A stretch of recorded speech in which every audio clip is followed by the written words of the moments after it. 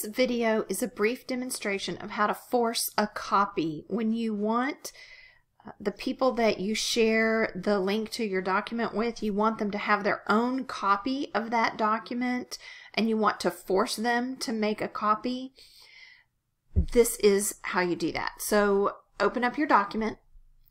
Up in the top, look at the URL for that document and you'll want to use your arrows on your keyboard and scroll all the way over until you see this word edit.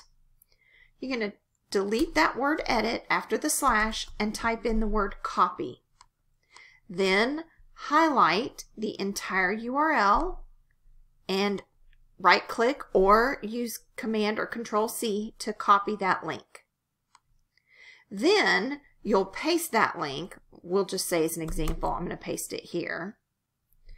And you'll notice that that link ends with copy instead of edit. When someone clicks on that link, it then forces them to make a copy.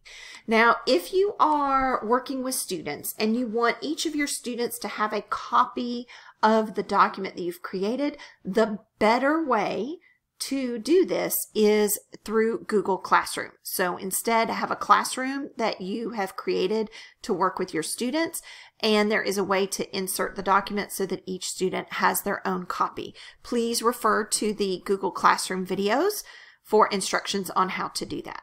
And this is a brief overview of how to force a copy of a document.